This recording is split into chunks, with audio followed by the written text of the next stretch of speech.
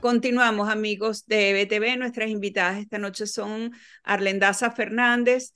Ella tiene la condición conocida como síndrome de Ehlers-Danlos y con su mamá Hisvet Fernández, que nos está contando. Arlen está en Nueva York, necesita cirugía, necesita la ayuda de su mamá. Sin embargo, a Hisvet le prohibieron, le dieron el parol, pero no sabía que eso sucedía así. O sea, yo pensaba que el parol era una cosa que te aprobaban o no te aprobaban, pero no que tenía 3 etapas. O sea, yo me estoy enterando de esto. No sé, Arlen, si tú querías agregar algo. Y yo quiero aclarar porque siempre se desvía toda la información y hay eh, mucho, el público se confunde y cree que ella se fue porque se quería ir y nosotras, o sea, decidimos eso porque nos provocó. Mi mamá se fue porque no teníamos medios económicos para cubrir una renta mientras yo estaba hospitalizada por 6 meses. O sea, no podíamos cubrir una renta de $2.000, no teníamos los recursos, no tenemos todavía los recursos para algo así.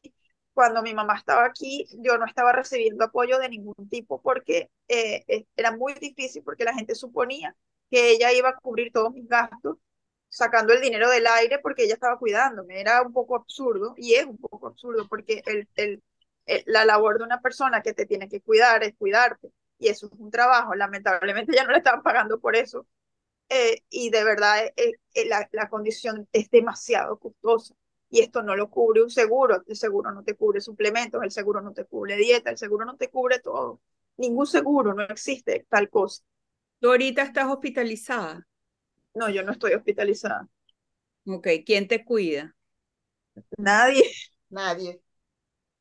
Yo Wow. tengo, ¿qué ocurrió cuando mi mamá se va pensando, bueno, ella saca la visa y cuando las cosas económicas por lo menos ya, yo no tenía residencia en ese momento, ya Arlen tenga la residencia, esté como mejor la situación, ella regresa y las cosas están mejor, pero yo no estaba en el nivel de deterioro que estoy ahora, yo empeoré mucho, no porque mi mamá se fuera, sino porque lamentablemente empeoré una de las cirugías que me hicieron, dio a florecer otras de las condiciones que no sabíamos que tenía, o sea, no teníamos la certeza que tenía, que son más graves, y las puso peor, las aumentó.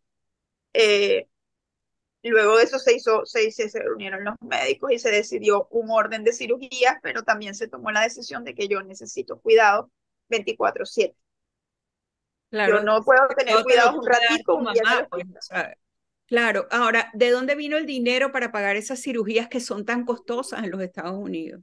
No, seguro médico. No se puede, eh, seguro médico privado. Ah, pero tú tienes seguro entonces. Ahora sí, pero el seguro no cubre todo. La gente piensa cuando las enfermedades son normales que tú tienes un seguro y ya te cubren absolutamente todo y tu vida es perfecta y todo es gratuito y eso no funciona así. Sí, si ven lo que son los gastos, hay muchos estudios hechos sobre el Ehlers-Danlos. Los gastos del Ehlers-Danlos de una persona que no está en estado como el que yo estoy, que es considerado grave, severo, son alrededor de $200.000, fuera de los gastos cubiertos del seguro. Imagínate tú. Exacto, esos son gastos normal, de mantenimiento de tu vida, por solo tener la condición. Entonces, si tú le agregas condiciones en estado severo, si tú le agregas cosas adicionales, si tú le agregas que tú no tienes todos los servicios porque yo todavía no soy ciudadana, yo todavía hay cosas que no tengo, yo no tengo casa, o sea, son muchas cosas que le tienes que ir agregando, agregando, agregando. ¿En dónde Es estás mucho más. viviendo? ¿En dónde estás viviendo ahorita? Yo estoy en un refugio hotel, en un hotel refugio. Ok, ¿y quién paga eso? Eso no se paga.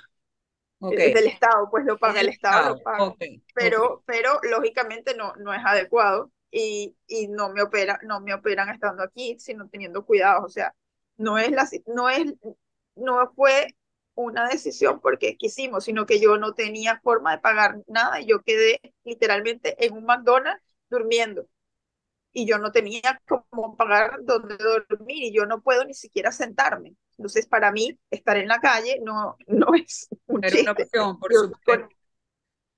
conectando el oxígeno en el McDonald's, obviamente me estaban votando, porque siempre igual me quieren votar aunque yo no esté haciendo nada raro, porque la gente se asusta cuando me ve mucho rato en un sitio, porque se me nota que tengo problemas.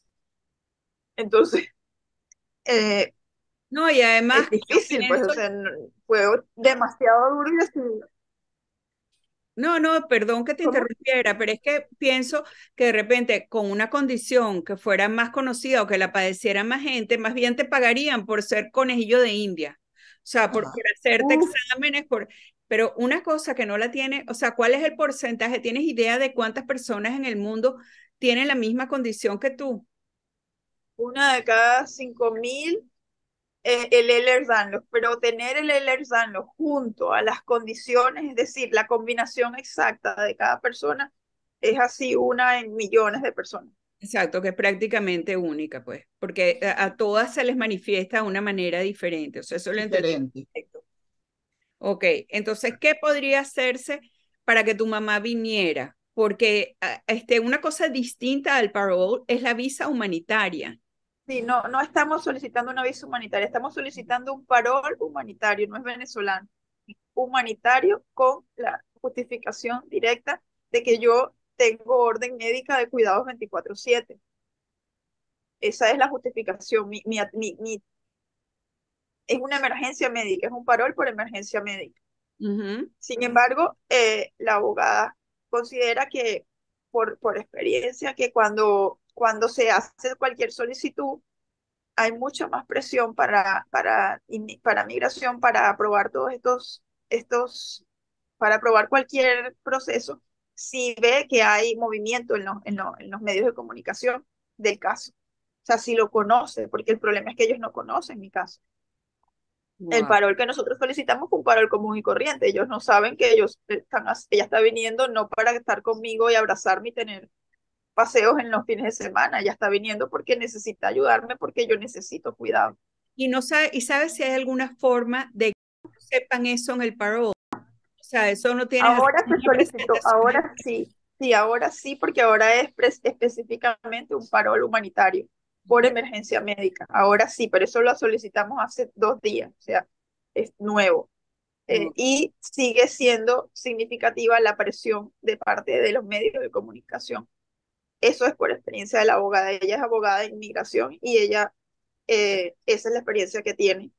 Y de verdad creo que tiene mucho sentido.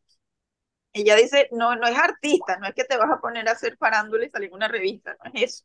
Es que los periodistas son los que ellos tienen como,